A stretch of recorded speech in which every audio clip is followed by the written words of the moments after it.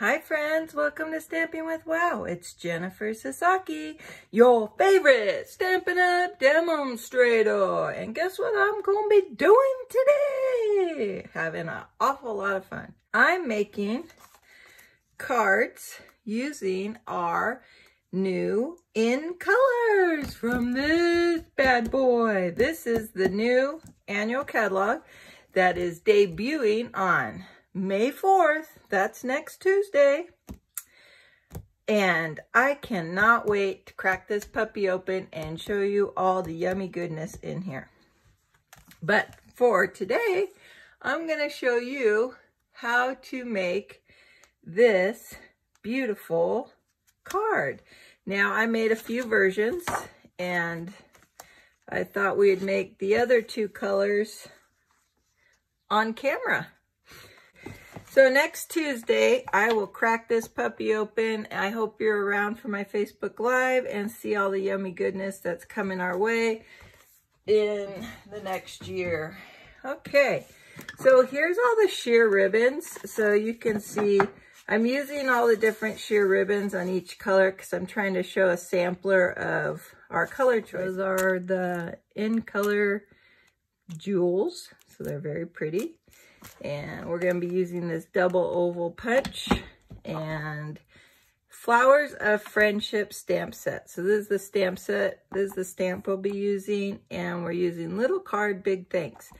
But this is really nice. There's many thanks from all of us. Thank you for everything, and life is better with friends like you. And then these flowers work with the bundle. This is the Flower and Leaves punch, and they work with this.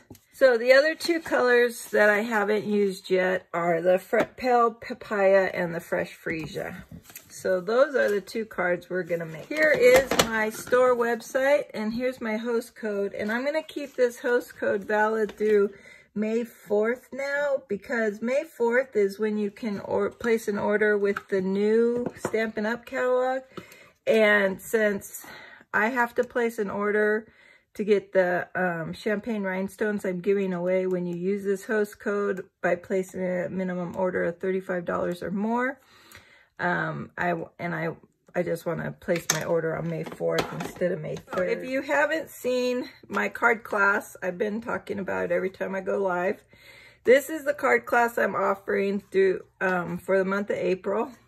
It's using the Fine Arts Suite. It's in our spring catalog. It's on page 32 and 33. And we're using this designer series paper. It's called Fine Art Floral. It's $11.50 for 12 by 12 sheets. And so I'm going to be doing a tutorial, and I post all of this on my Facebook group, Stamping with Wow online card classes. So you have to be invited to that group. How do you get invited? All you have to do is place a minimum order of $35 or more, and I will place you in that group. And then all the tutorials are free. If you want the cardstock for free, all you have to do is then place a $35 minimum order using what the suggested host code at that time, and I will mail you all the cardstock we're using for the online card class related to that host code. So this is the online card class related to this host code, and the host code is the 4TQ4BS49, and that's expiring May 4th, 2021. So I will give you everything but the designer series paper. So on here you see this gray designer series paper. That won't be accompanied, but I will give you a pre-scored sheet of this gray cardstock, and it'll already have this die-cutted image. I will send you supplies to make 2 of these accordion card holders, and then I will send you the cardstock to make 2 each of these 4 cards. This card holder, this accordion card holder, will hold all 4 cards and 4 envelopes with room, so you could easily, if you're adding a gift card or something in there, there's plenty of room in there. Where's the 4 envelopes? Here we go. And 4 envelopes for mailing. So there's still room in there if you wanted to put a gift card in there or something. And then this is using a magnetic closure, so I could provide the magnets with that. So that's my card class. So you just want to make sure you place that order before May 4th using this host code, and I will send you all the card stock you need for that card class. Back to our project. That was all my advertising for the day. So what we want is a piece of basic white that is going to measure 4 inches by 2 1/4. And I like to use this silicone mat. It's for gluing, and you can rub off the glue, but I also like to stamp on it because it just gives a little cushion to the stamp. So here's the stamp I'm going to be using, and I'm going to do it in the soft succulent. I've already stamped one in the evening evergreen. So we're just going to do one more in the soft succulent. And this stamp is a little bit bigger than the stamp pad. So you just want to make sure you get the tops and the bottom. And then go ahead and center that.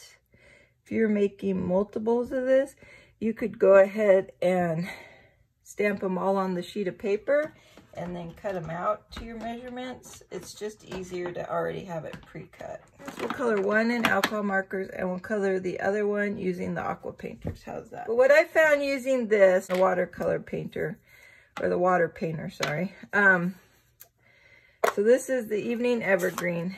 Because you can do 2 things. You can take your stamp pad and press it down. I turn it upside down to press down because this is the hollow side. You want to get that into the stamp pad. And when you open it, there's some ink. Now you can use that ink, but don't add a lot of water, because when you add the water, what happens, like the brush naturally has water, but I'm not squeezing the brush to get more water. I just want a nice saturation of ink. And then probably helpful to have a spare piece of paper to just make sure. Oh, I don't want it on the flower. Oh, and I'm coloring in the, so that's a lot of water. What it's gonna do, unless I get it up, is it's gonna cause my detail to fade out. Let me dry out this a little bit and then come in and just get ink. And then when I color it, I'm gonna color on this one because that's really the color. So the ink can be harsher. See, the water's just naturally coming out. And then you could keep a paper towel, or I have a dried baby wipe, and I'm just wiping off if there's a glob of water. So it gets it that watercolor effect without oversaturating the paper. So I like that where the detail can stick around more. All right. And it doesn't have to be perfect. So this one is coming out a little lighter, but again, I want to remove that excess water on there. I don't want it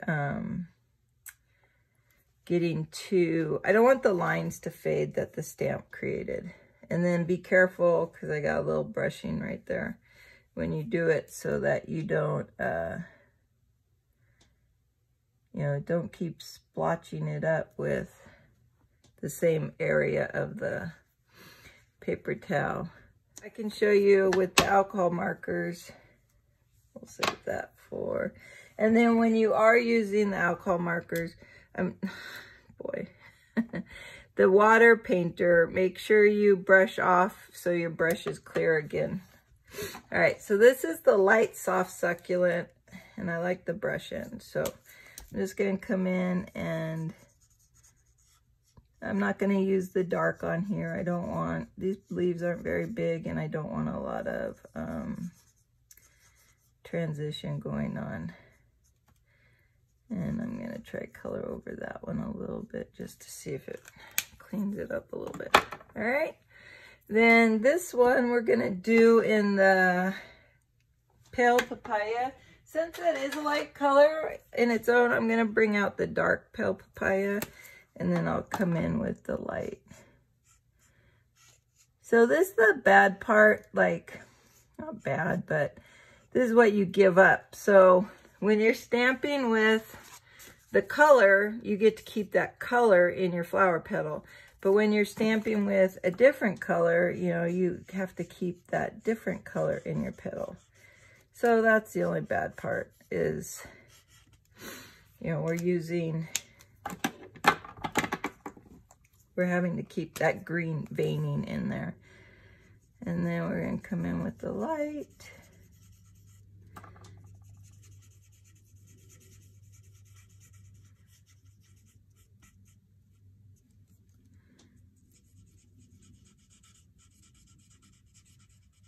There we go. And then we'll do watercolors for the purple. So again, we could press it down and get some ink in our lid. There we go. And I don't want to add more water to my brush, and I want my brush clean and dry. But the water's going to come down. I'm just not going to squeeze it in because I don't want it waterlogged, I guess is what I'm trying to say. I want more color than water. So see how the color is more clean and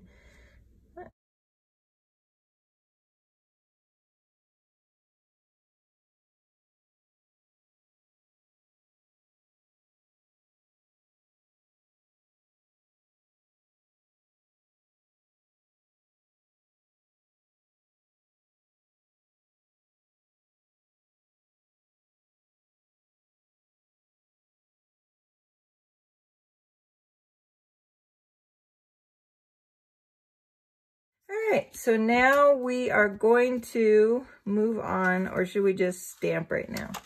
All right, let's go ahead and just stamp right now. So here's my strip. I'm going to see if I can get 2 more of these on here. Otherwise, I'm going to have to use another one. So I'm doing the big thanks, little card, big thanks. This is the fresh Freesia. There we go. And I'm going to punch it out using this double oval punch. I don't know if I'll be able to fit the last pale mango in here, but we'll try. There we go. No, there's not enough room, so we'll just file that.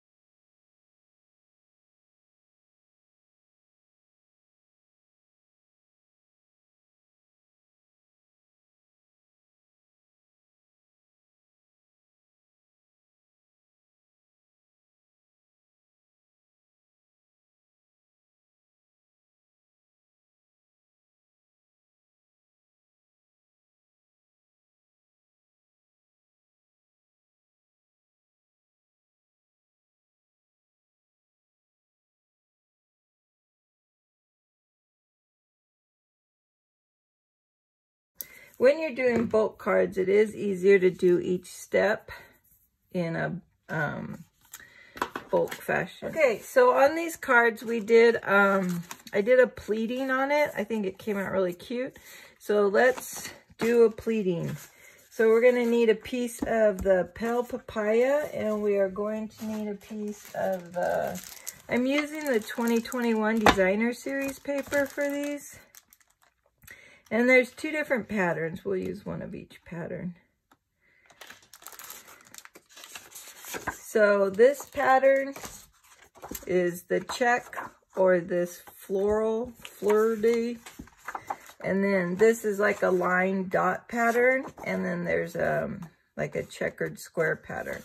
So I like this side of this, of the 2 sides here. I like this one. That's what's right here on the green. And then on this pink one, I obviously have that fleur de, that French word. So we're going to do one of each of those. So what we want to do with the designer series paper, let me clear off some of my workspace. gonna have to bring out my trimmer. We're done with the alcohol markers. Okay, so what we're gonna do with this is we're gonna keep, since this is, in my opinion, we're doing the up and down lines, so this is a directional paper, so you want to make sure you cut it off at the right point. So I'm going to trim this down to 5.5 inches because it's going to go from the top of my card to the bottom of my card, and that's what I need, 5.5 inches for that. So I can save this for something else. And then I'm going to cut this from point to point. I was going to say in half, but it probably still is a half. It's just a weird half. So in my cutting gutter right here, let me see if I can bring you down a little bit more so you can see it. So I have the tip of this paper in the actual cutting gutter, and on the other end, I have it also in the cutting gutter. So when I lay down my guide, it's gonna cut it from tip to tip in half. And then I only need one of those. So then we are going to score it. Oh, one of these has to be, that's the 6-inch side. So this paper is, we're gonna have to do it on the back side. We can do this. Okay, so what we're gonna do is, I'm gonna use it on the back side. We're gonna start at 1 3/4, and we're gonna use our scoring blade. So at 1 3/4, we're gonna score the diagonal. This is the 6-inch side, and this is the 5.5-inch side. So make sure that when you're working on this, let me come back up a little bit. This is your 5.5 inches. So where's that ruler? Here's my 5.5 inches. So see how my point's ending there? 6 is way down here. So make sure that this long side up at the top is the 6-inch paper, 6-inch side, not the 5.5. So your first score is 1 3/4, and then I wrote them down on a book. Here we go. The next score is, see if I can come in a little bit more for you. See if we can include it for a while. Okay, so the next score is at 2 1/4. So what it is you're doing 1/2 inch and then 3/4, 1/2 inch and 3/4 between each one of these. So that's what these measurements are. So we're at 2 1/4. Now we're going to go another 3/4 inch to the 3-inch. Then we're going to go 1/2 inch to the 4 1/2. Then we're going to go 3/4 to the 4 1/4. Then we're going to go 1/2 inch to the 4 3/4. And then we're going to go 3/4 an inch to the 5 1/2. So you should have a sheet of paper with a bunch of lines. This tip, we're going to, oh wait, let me flip. Oh, I have to use this side the way I trimmed it. Darn. All right. It'll still be pretty. My preference is the other way. So you're going to accordion fold it. Every other one, you're going to go in the opposite direction.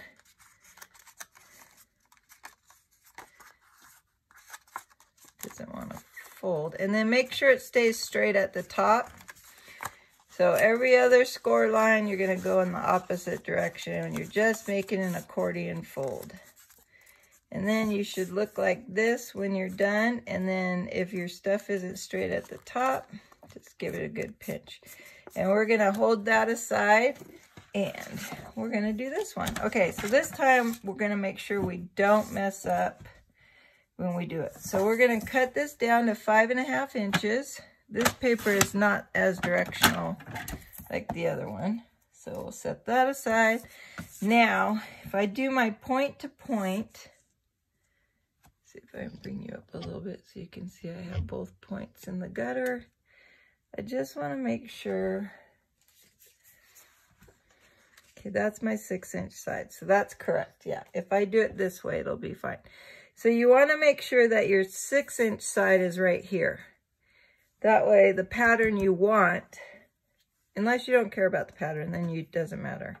You just want point to point in your gutter, your cutting gutter, and then you're going to slice it in half, and then your 6-inch side is going to be up at the top, and you're going to start at the 1 3/4, and we're going to start scoring. Again, 1/2 inch to 3/4 inch.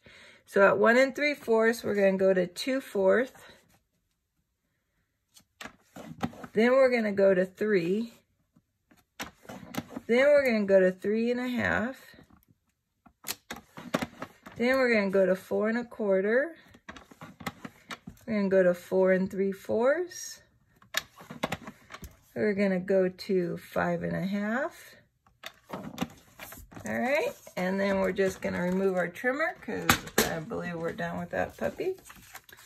So then I want to fold to me. The little corner, I fold it towards me. And then the next one, you're going to fold on the back. Then you're going to fold it to you, away from you, to you, away from you. This stuff should not line up to each other. It should have a 1/4 inch separation between each one because you're creating a layer. You're creating like a pleated layer is what you're creating. So that's why one of the distances between the score lines is 3/4 inches and one of the distances is a 1/2 inch. Now what we could have done before we did all that was we could have took some Stampin' Seal before we activated the score lines, or you can do it after like I'm doing now. But we're going to just fold that all back together, and now it's going to stick to each other. Maybe we should have done that on the back end because now I have Stampin' Seal right here. So let's scratch that. Don't do what I just did. Let's do it on the back end, and we'll recover that from the pale papaya. It's just that because then I added sticky on the top, and we don't want sticky on the top. So what we're going to do is on the back side of your paper, this is the back side of my paper. Now let's try that strip of Stampin' Seal, and then on the front side, let's fold it the way we want it. There we go. And then it won't matter. Oh, it does matter on that first piece. So we need a little bit of glue on that one. So let's go ahead and use some of this, and we'll just get it. Oop, that was a lot. When we fold it over, we'll just take our baby wipe to get up the excess. Bone folder, and you can just crease those down. They're still gonna have lift. You can't flatten it. The only way you can flatten it is if you really just glue them down like I said on the first one. Okay, so now what we're gonna do is add these to our card bases. So I did teepee folds. So teepee folds are these versus the standard. It's just your preference for that. And then we'll just put some more Stampin' Seal just to keep it clean. And I'm putting light colors with each other. And then I'm just going to run some Stampin' Seal at the top of here because I want it to stay down at the top, but I don't want it to be glued down at the bottom. And I'm just lining it up to my folds. If you have slight overhang, just trim it off. If you have too much lifting in your pleated area, you can easily glue something down. Like right here, I want the first piece to stay down, but I'm still staying up at the top with it. We're gonna put a ribbon in here, and it's gonna hold these down a little bit better too. But I feel like you do want a little bit of lift for texture. Isn't that cute? All right, so we're gonna do the same thing with this one. We're gonna add some Stampin' Seal.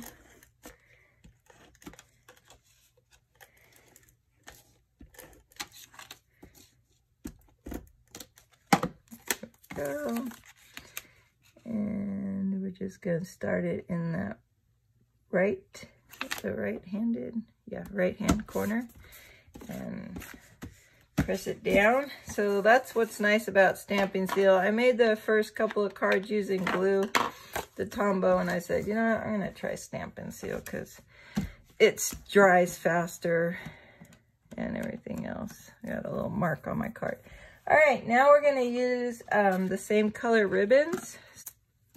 You want a 9-inch piece of ribbon to wrap around the front flap of the card.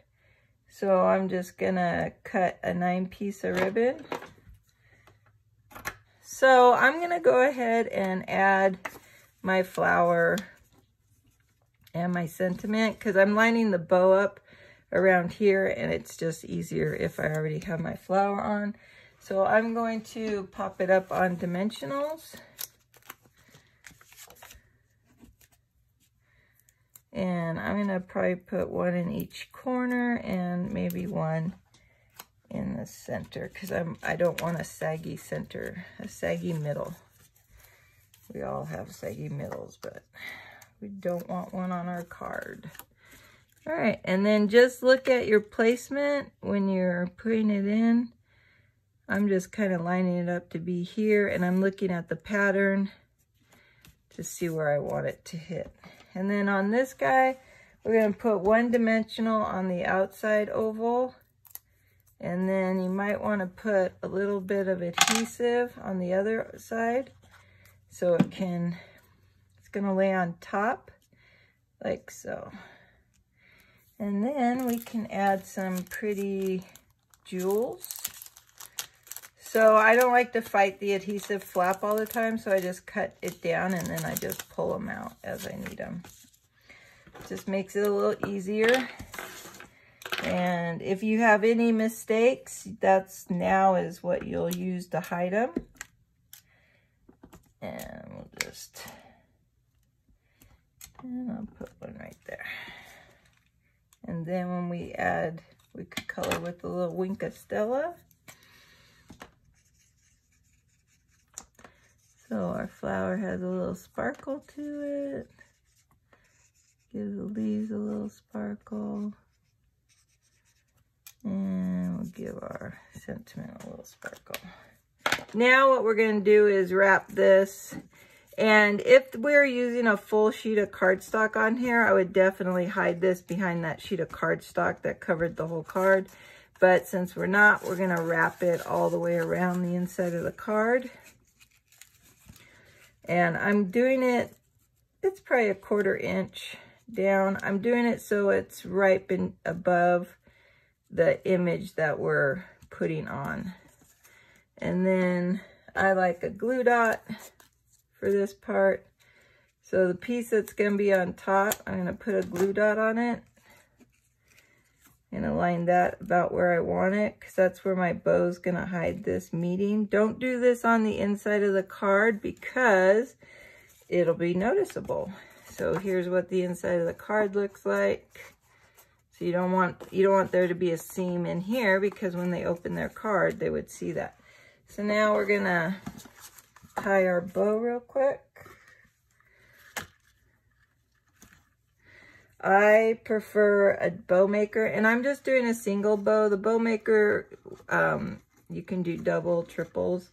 What I do is I adjust it to adjust that my tails aren't too long, because then I don't want to have excess waste if I don't need to. So I don't make a huge bow.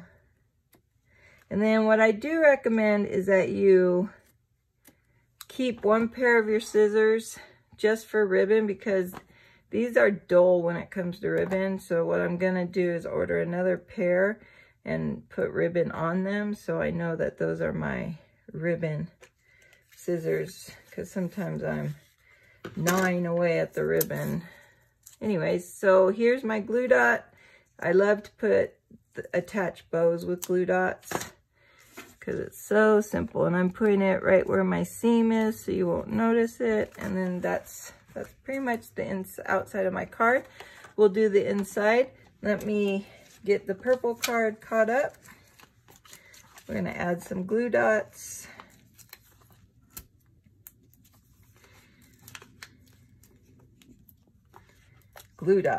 I'm sorry, dimensionals.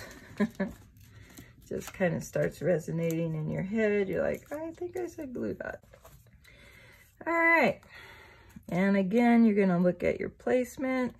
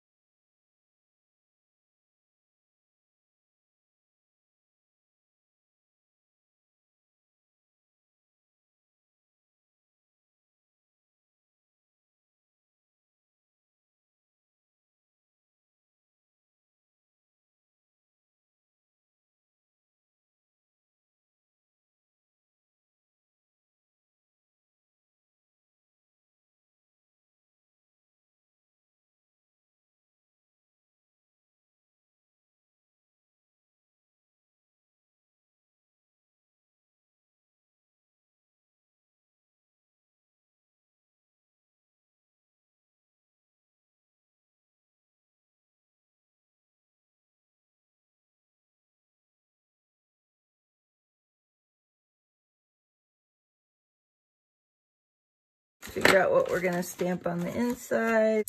We could use this. That's cute. Life is better with friends like you. It could definitely apply to a thank you card. And we could do this band of flowers on the top and bottom. All right, we'll do the sentiment.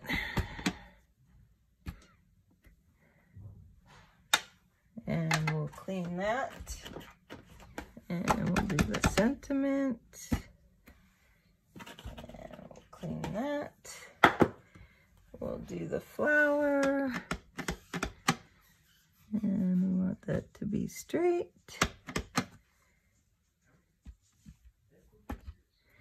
Clean it. And we'll do the flower. See how quick you can make 2 cards? It's almost as much time as it would take to make 1 card. Grab some Stampin' Seal somewhere. Let's do that. This is the mango. So we're gonna mango papaya. There we go. And this is the, what is it? Freesia? Fresh Freesia. I don't know who named the flower of Freesia. And there we have it, 2 cards. So if you're interested in any of the products you've seen today, here's my current host code, my store website. And this host code's valid through May 4th. May 4th is the first day you could start ordering any of the new annual catalog products. All this is new annual catalog products. If you're not interested just yet in the new annual catalogs, but you want the product to order this card class, you'll want to use this host code as well. And everything is in the spring catalog on page 32. You want the designer series paper and the ribbon and the stamp set minimum to be able to do these cards on your own. I'll provide everything else, but you will need those 3 items to complete the project. Place a minimum $35 order and I will send the cardstock to you for free.